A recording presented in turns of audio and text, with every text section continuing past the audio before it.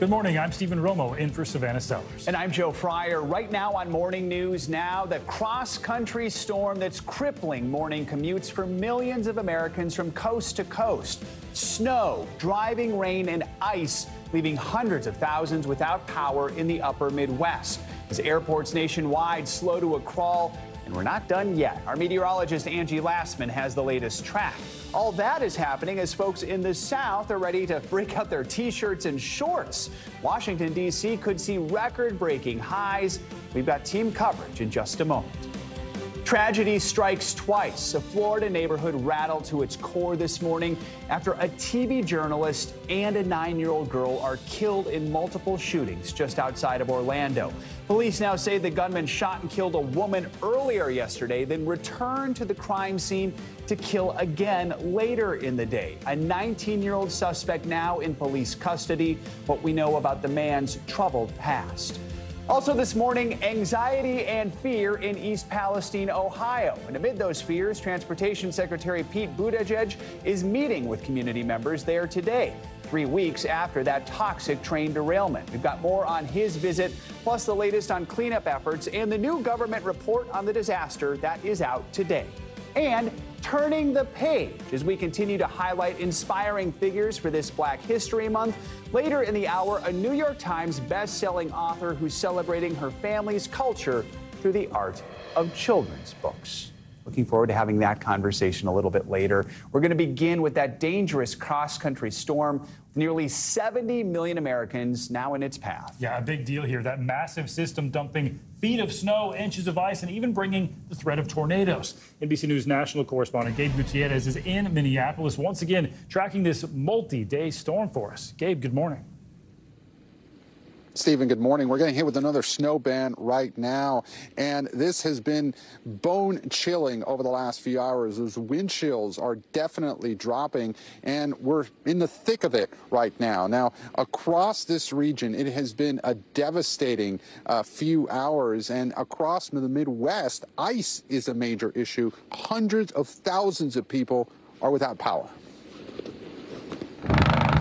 This morning, a massive winter storm sweeping across the country, causing cars to slide off freeways in Minnesota. The treacherous conditions extending from Utah to South Dakota to Wisconsin, keeping 911 dispatchers on high alert. We do have the influx of winter-related calls. In Arizona, nearly 300 miles of I-40 closed. State police in Wyoming warning of dangerous conditions like this. Newly released video showing a trooper narrowly escaping an out-of-control 18-wheeler. Travel snarled from coast to coast, both on the roads and in the air. More than 1,600 U.S. flights canceled Wednesday and thousands more delayed. Crews rushing to treat the runways in Minneapolis-St. Paul. My flight got rescheduled for tomorrow. We don't know if tomorrow's going to be any better. A separate storm system now prompting a rare blizzard warning for the mountains near L.A., a major ski resort in the same area, bracing for up to 4 feet of snow. 47 million people across 25 states are under winter weather alerts. Back in the Midwest, residents in hard-hit Wisconsin and Michigan are dealing with major power outages. We're working around the clock to get power out as fast as we can. As drivers are extra careful on icy roads. About 10 miles under the speed limit and just trying to, keep traction to prevent from sliding. Already today, hundreds of flights in the U.S. have been canceled. Here in Minneapolis, we're expecting the snow to continue throughout the next several hours, and it is not as much snow as was initially forecast earlier this week. But Joe and Stephen, as you can see, it is clearly significant. Looks like a postcard, but no thank you. Gabe, thanks. All right, Gabe, you might not want to watch this next report. The other side of the coin, parts of the country from Florida all the way up to the mid-Atlantic seeing record-breaking heat, all in the middle of winter. More on this, we're joined by NBC News reporter Gary Grumbach in Washington. So, Gary, today we could see people walking around D.C. in shorts in February. They'll still probably have ties and suits on top, but shorts on the bottom. How rare is this kind of weather there this time of year? Yeah, with apologies to our friends in Minneapolis there, it's going to be a beautiful day here in Washington, D.C. A forecasted high of 81 degrees. And even if it hits 80 degrees today here in D.C., that will be just the fourth time that has ever happened during a winter month here in Washington, D.C. So this is exceedingly rare. Great news for folks like us who get to spend the whole day outside, folks that are going to be jogging around the tidal basin here in downtown D.C. But bad news for these guys, the very famous cherry blossoms that are all over Washington, D.C. They are 2 weeks ahead of their bloom schedule, which really matters for tourism in this city because thousands and thousands of people come down to the tidal basin for the annual Cherry Blossom Festival, which is scheduled for mid-March. These guys may already be bloomed by mid-March. So a lot to think about here, but it's good news if you're a fan of good weather, Joe. I didn't even think about that. The blossoms are already going to start blooming. All right, so it's been warmer than usual, not just now, but really much of this year for a lot of the mid-Atlantic. So how are people there reacting to the weather? I'm sure they're excited, but are there also some concerns? It's this warm this early?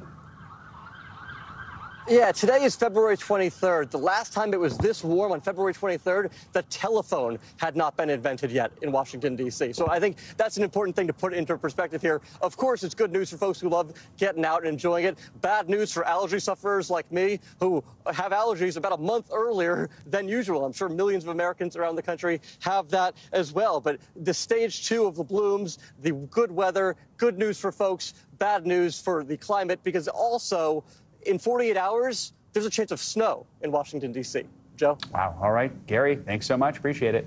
Some whiplash there. All right, Let's get caught up with your morning news now weather. Yeah, here's the bringer of the whiplash, meteorologist Angie Lassman joins us now with the forecasting. Angie, I don't want to be I didn't say you're responsible. I just said you're updating. You're bringing the news to us. I will take that title and I will run with it and show you exactly what's going on right now. You can see still dealing with some of those impacts. You've seen the pictures coming out of places like Minneapolis and some of the snow that has worked through parts of the New England area. A lot of that is going to taper off through the day today, so we will be able to rebound and get back to some quieter conditions, albeit warm in a lot of those places here. Now, notice there's still a little bit of snow left to come, maybe a couple more inches. The higher amounts are going to be focused more towards the UP of Michigan and into Maine. We still have the potential for some ice accumulation in parts of New England as well. So power outages, difficult travel, that's all on the table here through the rest of the morning hours and into the afternoon. On the flip side of that, we look a little farther to the west and they're dealing with frigid temperatures. You've seen the warm weather that Gary was just talking about. The conditions in the west are much different. 10 million people right now are under wind chill alerts, and that's because these temperatures are well below zero. The actual temperature, 13 below in Rapid City, but feeling like minus 33 with those elevated wind gusts. It's bitter cold in a lot of places. Denver, Salt Lake City, you guys are sitting at 21 degrees right now, so it doesn't feel great there either. Feeling like winter, but a little colder than what it was just a little while ago. Meanwhile, there's those warm temperatures that we were just referring to. New Orleans at 83 today could potentially see a record.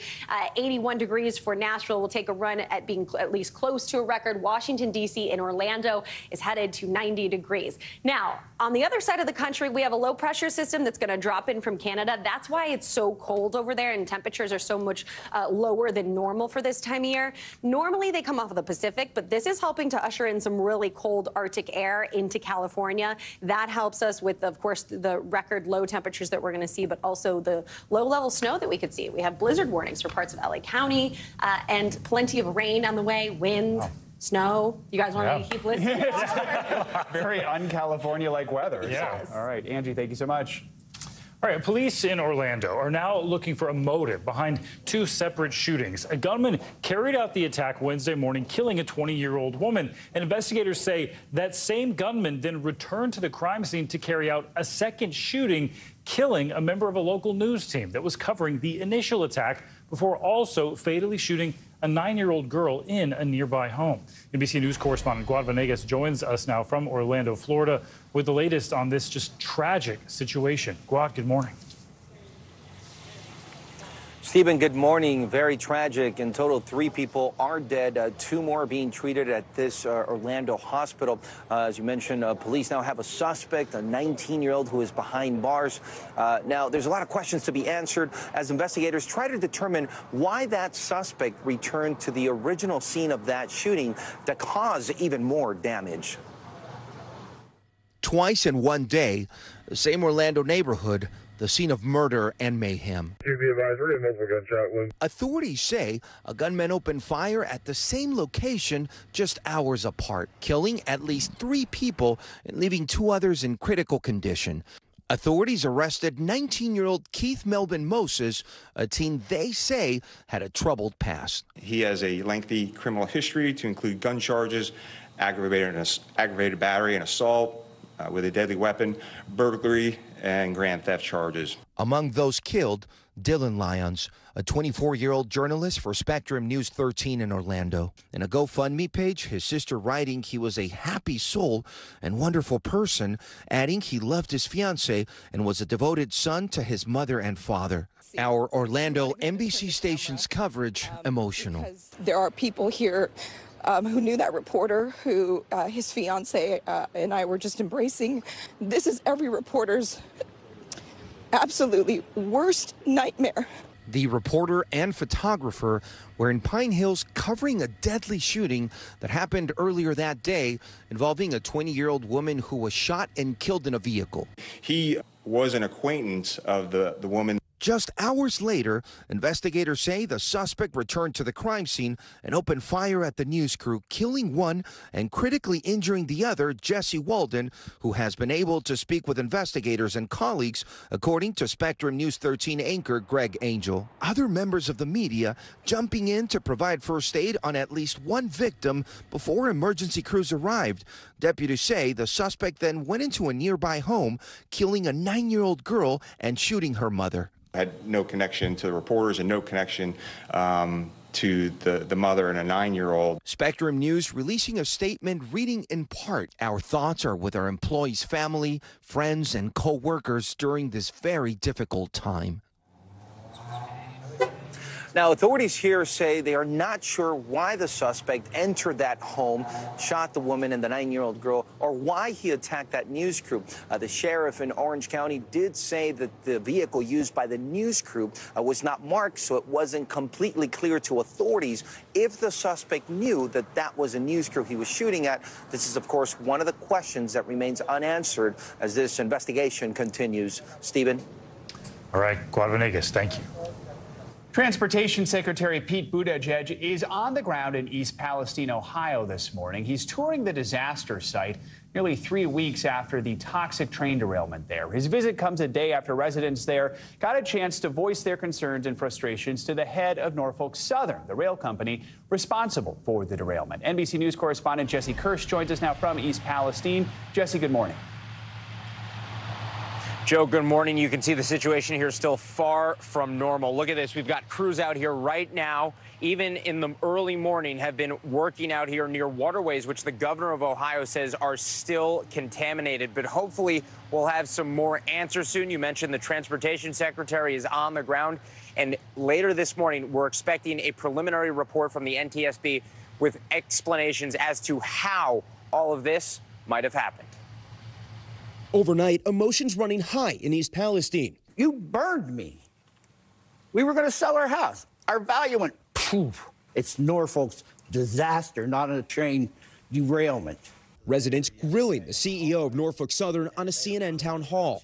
I don't feel safe in this town now. You took it away from me. What I can do and what I will do is make it right. We're going to get the cleanup right. Even with officials promising the municipal tap water and air in East Palestine are safe, questions are still piling up. But more answers are hopefully on the way. The National Transportation Safety Board planning to release its preliminary report on the train derailment earlier this month that triggered a toxic cloud. Residents like local business owner Mike Zelenak fear for their livelihoods. He's building a new storage facility in the community. I'm already losing business. The CDC says it will go door to door asking residents about lingering health concerns. Officials say the air is safe. Do you buy that? I don't buy it. I smell it here today. Same plastic smell. With the railroad and government responses under intense scrutiny, this small community is also quickly becoming a big political football. The people that are in here, they're going to get a nice free meal, all right? Former President Donald Trump visiting Wednesday, taking swipes at the Biden administration. Your goodness and perseverance were met with indifference and betrayal in some cases. The EPA says it has ordered the railroad to perform a cleanup and cover all expenses. The Biden White House blaming Mr. Trump and other Republicans for loosening rail safety measures and environmental protections during his time in office. Later today, Transportation Secretary Pete Buttigieg is expected to meet with community members. But some residents here worry they could be facing adversity for generations. You can't dump that much stuff in soil and get away with it. Concerns now stretching well beyond Ohio and neighboring Pennsylvania. Officials in Texas say they are aware that a Houston area company has been contracted to dispose of potentially dangerous wastewater that is being removed from East Palestine, Ohio. So you can get a sense from that, Joe, that we are talking about something that has people's attention across much of this country. The officials there in Texas say they are in touch with experts and are monitoring that situation closely. Joe? All right, Jesse, thank you so much. The trial for former attorney Alec Murdaugh may soon be coming to an end. And now the question for the defense is whether Murdaugh himself should take the stand. As his team tells NBC News, that is something they are considering. NBC News correspondent Katie Beck joins us now from Walterboro, South Carolina, with the latest on this. Katie, good morning. Well, good morning, guys. Today marks 1 month since the start of this trial. We've heard from dozens of witnesses, but none with the ability to help or hurt this case more than Alec Murdaugh himself. It is a rare and risky move to put a defendant on the stand in a murder trial, especially in this case, because it could open the door to questions well beyond the murders. It's a big gamble Alec Murdaugh and his legal team told the judge they're carefully considering whether to put the disgraced former attorney on the witness stand in his own defense. His testimony could open the door to questions about the dozens of financial crimes Murdaugh is facing separately, charges prosecutors say are at the heart of his alleged motive. The defense asking the judge to limit what prosecutors can ask about that on cross-examination if he does testify. I am not going to issue an order in advance limiting the scope of cross-examination. Among the questions Murdaugh could be asked about, video that prosecutors say places Murdaugh at the crime scene just minutes before Maggie and Paul's murders, despite telling investigators multiple times that he wasn't there. On the stand Wednesday, Mark Ball, a former law colleague who's known Murdaugh more than 3 decades. The defense using his testimony to suggest investigators made mistakes at the crime scene. There was a piece of Paul's skull about the size of a baseball laying there. Did that upset you? It did, very much. I mean, it just really infuriated me. On cross-examination, the state focusing on money Murdaugh is accused of stealing from his firm. What you know now about this man who'd been your partner and friend for 34 years causes you to question everything you thought you knew about him. Isn't that right? It does. All of it as the drama surrounding the Murdaugh family has become a spectacle beyond the courtroom, including a new Netflix docuseries that focuses on a series of other deaths and alleged misdeeds around the high-profile family. Paul Murdaugh's former girlfriend describing a sometimes turbulent and violent relationship. I started crying, and that's when Paul got in my face and he just started screaming, and that's when Paul slapped me. Murdaugh's defense team says they could rest their case as early as tomorrow, which means after 5 weeks of testimony, this very complex trial could soon be headed to a jury. Guys? Complex indeed. All right, Katie, thank you. Coming up, a flare-up in violence between Israel and Gaza over the last 24 hours. It's bringing fresh tension to the region. More on this latest back and forth following the deaths of 11 Palestinians in an Israeli army raid. Plus, on the eve of the 1-year anniversary for the war in Ukraine, what are analysts expecting in year 2? Will fighting eventually ramp up as temperatures rise? We're taking a look ahead, coming up next. We're back with breaking news out of the Middle East. Overnight, Israel carried out airstrikes on Gaza in response to what Israel says was rocket fire from the besieged Palestinian enclave. The latest round of violence was sparked by an Israeli raid in the occupied West Bank yesterday, which killed 11 Palestinians. NBC News global correspondent Raf Sanchez joins us now from Tel Aviv. So, Raf, what more can you tell us about this round of Israeli airstrikes? What's the situation like right now? Well, Joe, families in both Gaza and southern Israel this morning waking up to explosions. Israel's military says it targeted 2 sites run by the Hamas militant group. One of them a military compound, the other a weapons manufacturing site. And those airstrikes in response to 6 rockets fired from Gaza into Israel overnight. 5 of them were intercepted by Israel's Iron Dome missile defense system. The 6th landed in a field, so no casualties reported on either side this morning from either the rockets or the airstrikes. But, Joe, it's a reminder how violence in the occupied West Bank can very quickly spill over into Gaza. I mean, so, Raf, why did Israeli forces carry out yesterday's raid in the occupied West Bank? What are both sides saying about it? Yeah, so this was really unusual, Joe. Israeli forces in broad daylight storming into the center of the Palestinian city of Nablus in the West Bank. Israel says it was targeting senior members of a terrorist group known as the Lion's Den, who the Israeli military says were preparing to carry out imminent attacks inside Israel. Those Israeli special forces met by very large crowds of angry Palestinians throwing rocks, hurling firebombs. Now, 11 people killed in total by Israeli fire, both militants and civilians, at least 3 elderly men among the dead. And, Joe, there's this heartbreaking footage going around on Palestinian social media of a nurse in a hospital in Nablus. He's just pronounced one of these men dead, and then he realizes that the body on the operating table in front of him is his own father. Now, the Palestinian Authority is calling this raid in the West Bank yesterday a massacre. Joe. Raf, we understand the UN's Middle East envoy has arrived in Gaza for talks. I mean, what's been the reaction to all this from the international community? It's the normal reaction we hear. There's appeals for calm. There are hopes that things will quiet down. The Biden administration saying the same from the State Department yesterday. But, Joe, when you talk to U.S. officials, there really is no plan to try to fundamentally shift the status quo or to try to reboot peace talks, which have been going absolutely nowhere for about a decade now.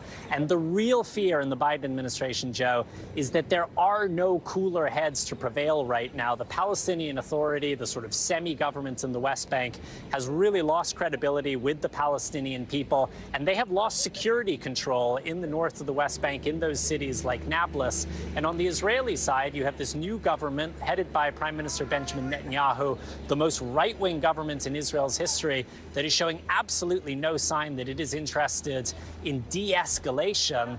Just last week, they retroactively approved a bunch of Israeli settlements in the West Bank that were illegal even under Israel's own laws. Now, that was in defiance of the Biden administration, and you saw the U.S. and a number of other countries at the UN Security Council condemning that settlement expansion.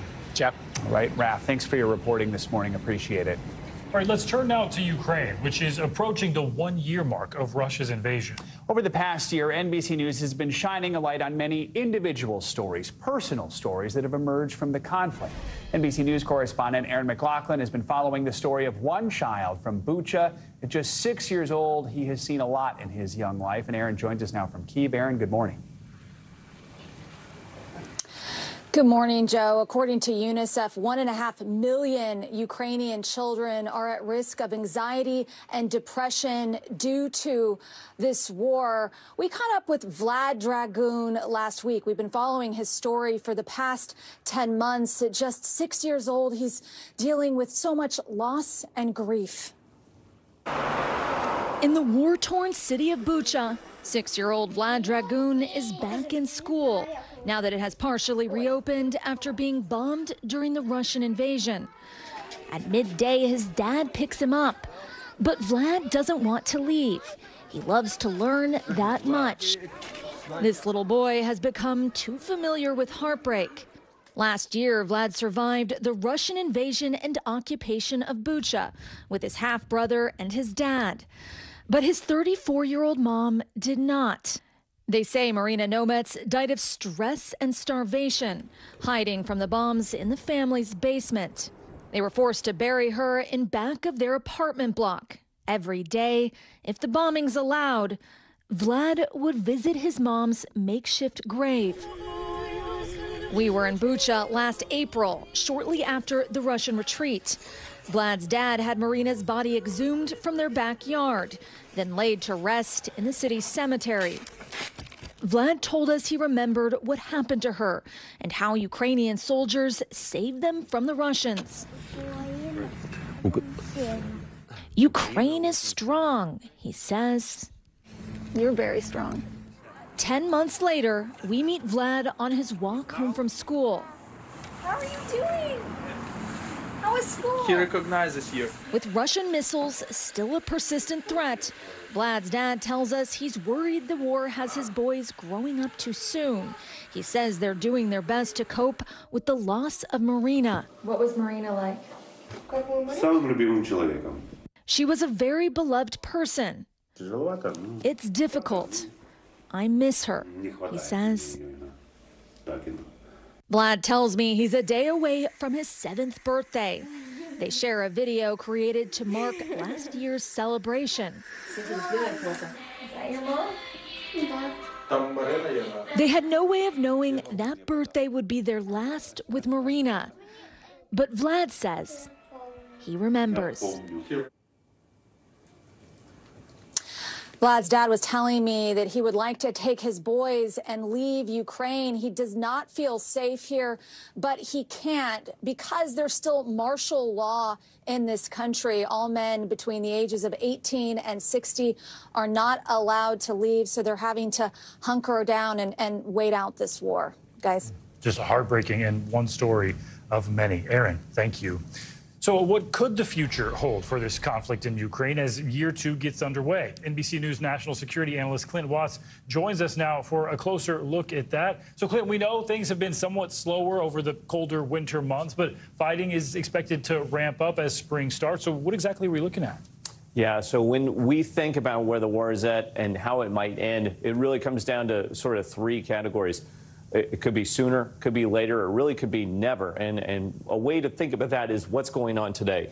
In the eastern part of Ukraine, right now, major battles in Bakhmut, lots of probing and pushing forward by the Russian military trying to get this offensive going. But they're struggling, not taking much ground, taking heavy casualties, and expending a lot of ammunition. At the same point, Ukrainians trying to hold the line but still taking their own losses. So in the near term, this is where the battle is going to be. I think the bigger picture is what would it be over the longer term and how it might end. In the east, it would mean that the Russian offensive that's currently underway would have to make major gains, and there's just no evidence to really support that at the moment. For the Ukrainians, it would be, is there a counteroffensive sometime here in 2023 that they launch, moving in somewhere along these lines, the same way they did here in the light blue last fall? Would they be able to do that, and would it really crumble the Russian military? If they could do this, that might be a sooner outcome rather than a later one. So, Clint, I mean, looking ahead now, we've obviously seen the heaviest fighting in eastern Ukraine. Where do we think the key battlegrounds are going to be going forward? And could we perhaps see renewed efforts in other parts of the country farther west? Yeah, I think 2 main regions, the same 2 we've been talking about since last summer. The first one is here in the east. You're going to see this battle line here continue to play out. It has been the focal point in the Donbass. Remember, Vladimir Putin said he was going into the region in order to take Donbass. Separately, the one we saw at the end right here last fall into early winter, we saw the Ukrainians take back all the way to Kherson, this city. By doing that, they've gone right up to the river there. Once they hit that river, though, that's a very tough obstacle for them to cross. There have been some Russian probing operations, not very successful, but this could be another major theater of operation at some point in the near future. And Clint, what about Crimea? We see that on your map there. Russia, of course, captured and annexed that back in 2014. Is it at all possible we could see Ukraine try to make some moves there? So that has been the question. You know, the Ukrainians have said, President Zelensky has said that he wanted to go ahead and push all Ukrainian forces and take back all of Crimea. That's probably a stretch, because when you look at what's been set up down here, these trench lines now are quite dug in. This is a different one from others I've shown earlier in the week, but you see these successive positions built into the ground there. That is a very tough fight, and that requires things like armor, artillery, large enough manpower and troop requirements to get through that, and that's very costly for a Ukrainian military that just has fewer troops than the Russians do over time. So how would they go through things like these tank fields here? How would they push into these trench lines? How many casualties could they take? It seems unlikely they would take back Crimea, but it doesn't mean we won't see intense combat there this summer. It's something else to watch. All right, Clint, thank you. Coming up, we've got some new research that our team here at Morning News Now may not want to hear. Yeah, that's an understatement. It's all about the importance of, yes, you guessed it, a good night's sleep. And it could actually add years to your life. Sorry about that, guys. We'll bring you those details coming up next.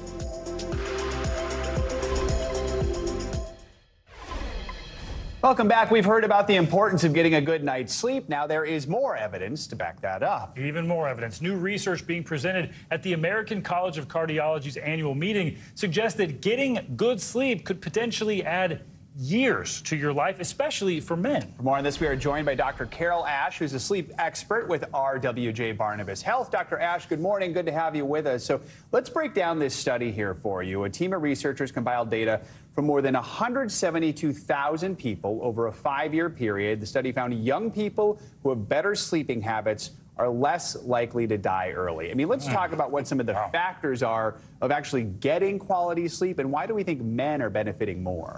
Well, it was an amazing study, Joe, because they looked at, as you said, over 170,000 individuals. It was a survey, the national survey from the CDC and National Health Statistics, and they linked it to the National Death Index or records of death.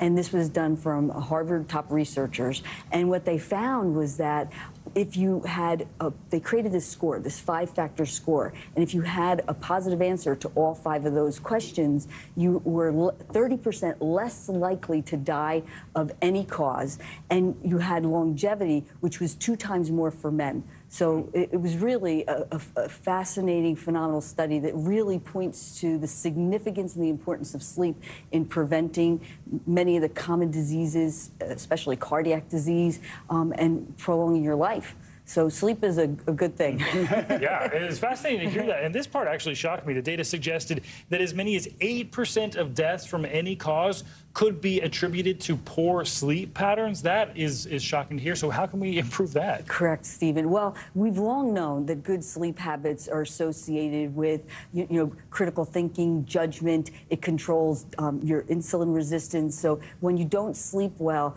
many of those common diseases that we try to prevent will be, you know, significant in your life. So what you really need to do, and unfortunately our lives are so busy, but stick to those sleep habits, right? You want to maintain the right amount of sleep, you know, 7 to 8 hours. Keep a regular schedule, and getting up in the morning is really, really key. And you want to keep the room calm, quiet, and cool. So just some simple things that we don't really adhere to in our lives. And cool, you're talking about 65 degrees in the room. You actually sleep in a more cool environment than you think. All right. And then, you know, too much sleep, too little sleep, they can all have negative impacts on the heart, right? Yes. I mean, so what are the key things to take away from that? What should we be most worried about? Well, it's, you know, men have, you know, shorter lifespans, right? And most commonly, they're the ones that if they're going to have cardiac disease, it's men, right? And dying from cardiac disease. So we think of diet, exercise, and lipids, your weight, as those things that can prevent cardiac disease. Well, now add in sleep. And if you start at the age of 30, so you see an incremental lowering of your risk for every one of these sleep factors you adhere to, you know, going to bed on time, getting up in the morning, getting restful sleep. And if you are 30 years old and you do this, it's like, you know, saving money. But at any age, you can, good habits, you know, can prevent many of the common things that we're struggling with. For those who work weird schedules like us and our team, I mean, is all lost, or can you still have good habits just in an odd schedule? Well, you have to have the countermeasures. So what you have to realize is, and I'll say to people, you know, if you were an event planner and it obligated you to have the cocktails and the cheesecake, right? You'd say, okay, you know, I have to when I can really focus on what I can do. So for people that really have odd schedules, the fatigue countermeasures are taking a nap, but you have to do it strategically. You want to take a nap no more than 40 minutes That could be a problem, believe it or not. And sticking to those simple things, keeping the room quiet, dark, and cool. I mean, just simple things. And even your mattress and your pillows. You know, you spend a lot of money on sneakers if you were an athlete, right? Yeah. But you don't think really much about the environment that you sleep in. That's a good comparison. All right, Dr. Carol Ash, thanks so much for joining us this My morning. pleasure. We appreciate it. Great info. All right, coming up this morning, a first ever call at the National Weather Service. After the break, we'll introduce you to Elizabeth Lightman, the first woman to issue a weather watch in the service's history. Looking forward to chatting with her. Plus, the sting of inflation still has a lot of us cutting back on eating out. And to help get customers back through those doors, some restaurants are getting creative. We'll explain after this. You're watching Morning News Now.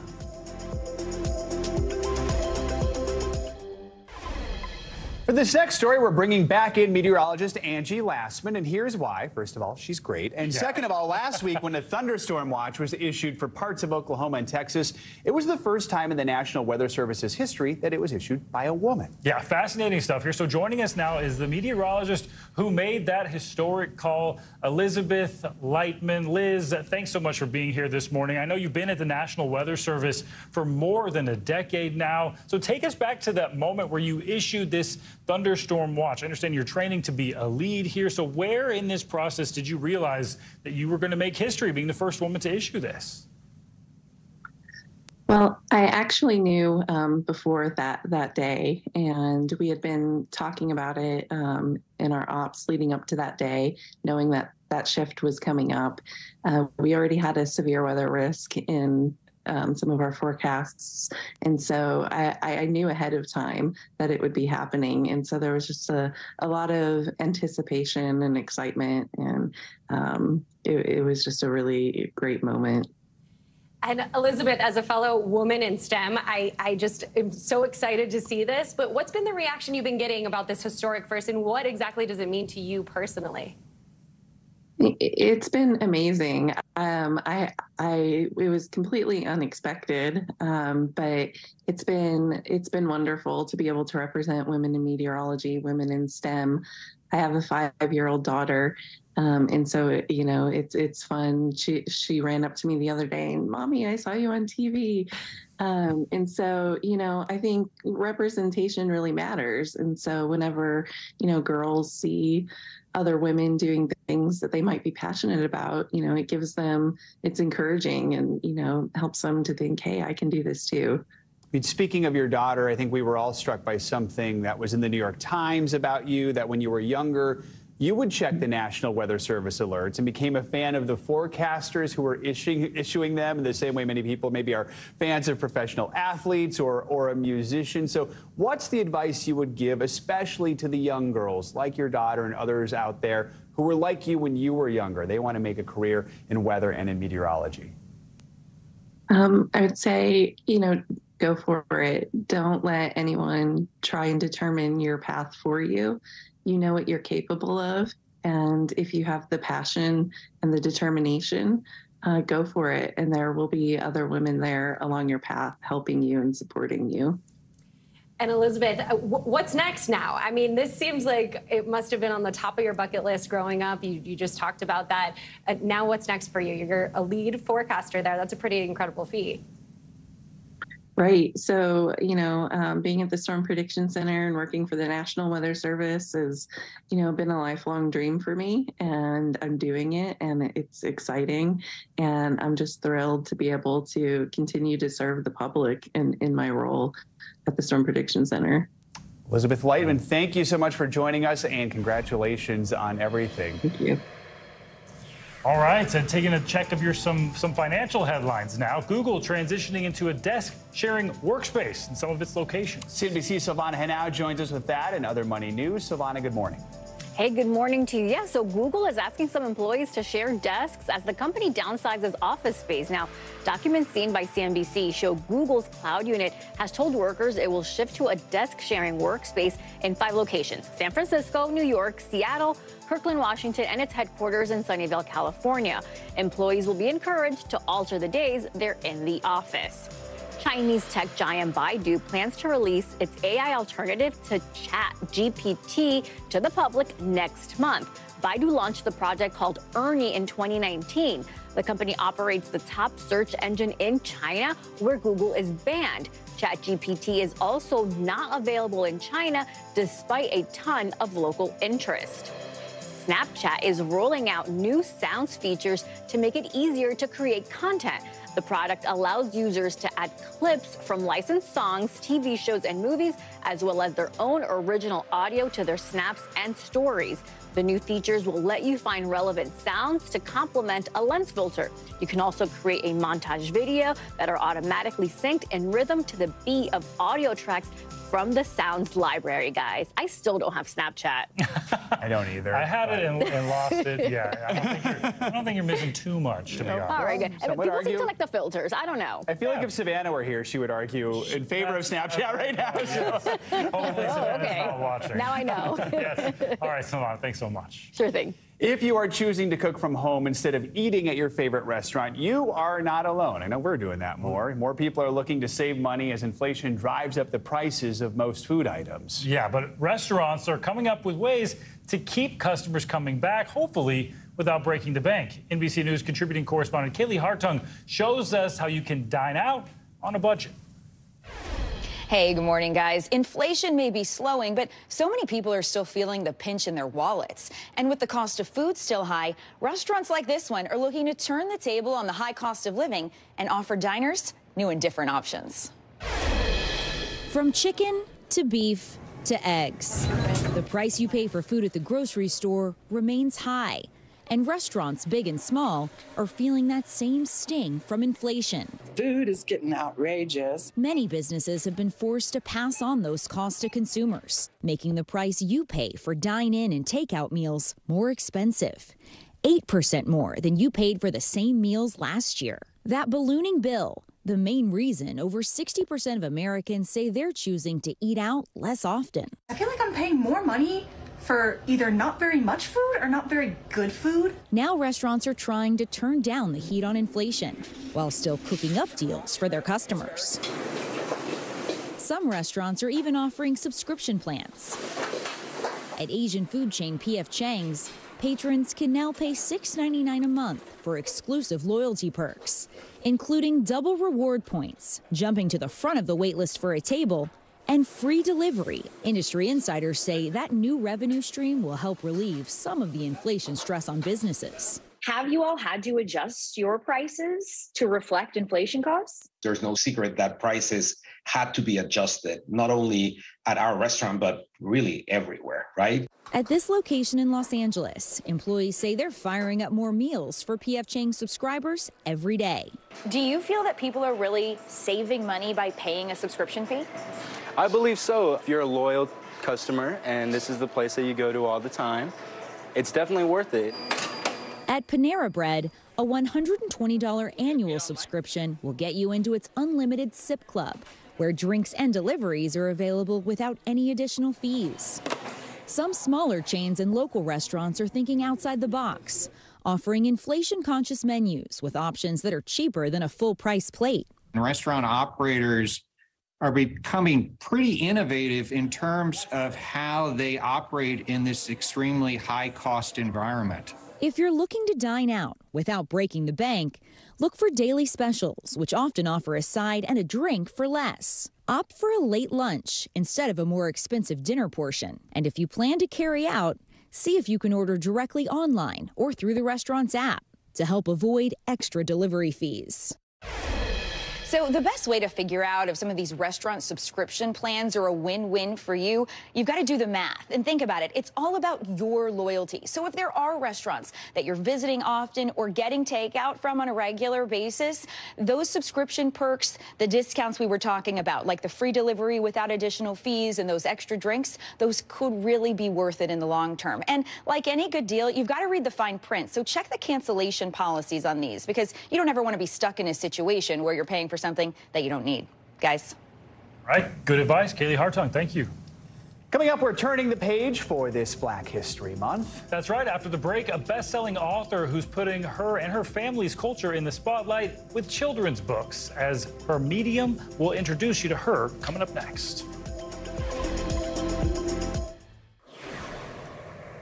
Welcome back. A selfie from the sky is going viral for a surprise photo bomb. The Pentagon has confirmed that this selfie an Air Force pilot took did, in fact, have the suspected Chinese spy balloon in the background. The Defense Department believes that this is the balloon that eventually made its way across the U.S. and was later shot down off the coast of South Carolina earlier this month. The Pentagon has not identified that pilot, but officials say this photo has already gained, quote, legendary status at NORAD and in the Pentagon, sort of spying on the spy in a way. Right, there you go. That's a Yeah. good way to put it. Yeah. I also feel like shooting a selfie while you're flying a fighter jet is quite the skill. That's very skilled. All right, moving on. February is Black History Month, and reading books to your children is a great way to get them involved in the celebration. Yeah, and story time can serve as a way to teach children about Black history, culture, and diversity, not just this month, but all year long. Nancy Redd, an on-air host and a New York Times best-selling author, joins us now with some great suggestions for books you're going to want to add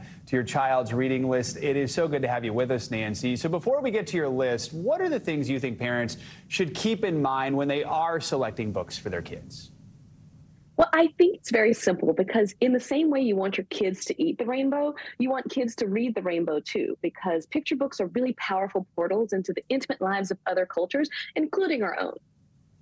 Yeah, so those first two books on our list are ones you actually wrote, so we were hoping you'd be able to tell us about them and what inspired you to write these. Absolutely. So my two picture books are based off of aspects of my kids' early childhood. So for one, my first one, Bedtime Bonnet, it's based off of my daughter not wanting to wear a bonnet to bed to protect her hair and me not being able to find a resource to help her love this. It was at the beginning of the adorable bonnet revolution in children's media, which we've all enjoyed tremendously. You'll be happy to know my daughter wears her bonnet faithfully every night now. What do your kids think about the fact that they're in these books? That must be pretty cool for them. Oh, they love it. I mean, I think one of the fun things about being an author is I want people to understand my culture. I want my children to love their culture. So being able to be part of helping others appreciate everyone in the world is just a dream come true. And that's actually why I wrote my second book, The Real Santa, because it was based off of my son's obsession with what Santa actually looks like and my inability at the time to find a book that did representative justice to this age-old question that all children have. And we have had so much fun with this book because my son was upset at first that Bedtime Bonnet didn't have him in it. So now he's got a book that has him in it. That's very good. And I'm guessing, I mean, not just from your kids, but from families all around the country, the reaction you must hear to seeing these stories must be pretty incredible. Oh, it's just a dream come true. I feel very fortunate to be able to be a creator, to be an artist, and to share my vision with the world. And I don't take that lightly. And I'm surrounded by a bunch of other incredible authors that I can't wait to share a few with you. Yeah, we'd love to hear about those authors. I was also going to ask, when you were a young person, what books stood out to you that made you inspired to take on this career? Well, for me, I was actually inspired by a lack, right? So when I was growing up in the 80s, there weren't that many books that spoke to who I was or my experience as an African-American woman growing up in Martinsville. Shout out to Martinsville, Virginia. And so when I became pregnant with my very first child, actually 12 years ago, a book just came out that year. That it was the first children's book I ever bought. And I want to talk about it right now. Yeah. It's called Ruth and the Green Book, and it's by Calvin Alexander. And it is an incredible historical fiction, gently sharing our past so we don't repeat it, that is about how it was so dangerous to travel during Jim Crow that an African-American postal worker from Harlem named Victor Hugo Green actually created an incredible resource called the Green Book for Black people across the country to use to find safe housing and food while on a road trip. And I love this book, and I think it's an incredible work of art. It's one of the first books in this movement of multicultural picture books. We have less than 30 seconds left. I think you have two more recommendations. Can you quickly go through them for us? I do. You've got this one from Charnay, Lift Every Voice and Change. It is an incredible audiobook where you can press buttons and hear from incredible people like Jay-Z. That is cool. Yeah. And you also have incredible Caitlin Wells, A Family Looks Like Love, and she wrote this book that represented her family and that where she didn't look like everyone, and she realized that children need to understand that it's not what you look like, but love that makes a family, and these pups are precious. Those are great messages and beautiful books. Nancy Redd, thanks so much for joining us this morning and sharing that great list for all of us. Oh, you're going to love all of these books. All right. Appreciate it. Thanks so much. And that's going to do it for this hour of Morning News Now. The news continues right now.